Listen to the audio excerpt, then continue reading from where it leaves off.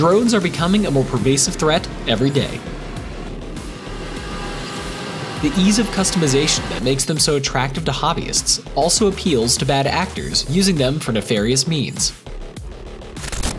Unmanned aerial systems are currently being used to surveil operations, destroy infrastructure, and attack personnel.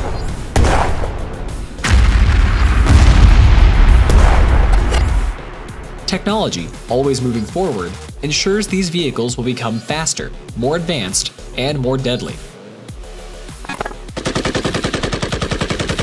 Small arms have limited range and effectiveness, and larger arms have high cost compared to their target. The Air Force Research Laboratory has developed a low-cost per shot, speed-of-light solution. THOR uses a focused beam of energy to defeat drones at a large target area. It provides a non-kinetic defeat of multiple targets at the speed of light. This unique system allows base defense forces to stop UAS attacks at long range before they threaten critical infrastructure.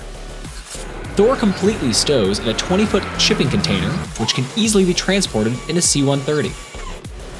The system can be set up by as few as 2 people within 3 hours and operates from ground power. THOR uses high-power microwaves to cause a counter-electronic effect. A target is identified, the silent weapon discharges in less than a second, and the impact is instantaneous. The Air Force Research Laboratory has already demonstrated THOR's effectiveness during real-world tests where it defeated hundreds of UAS systems. AFRL developed this unique system allowing base defense forces to stop UAS attacks at long range before they threaten critical infrastructure.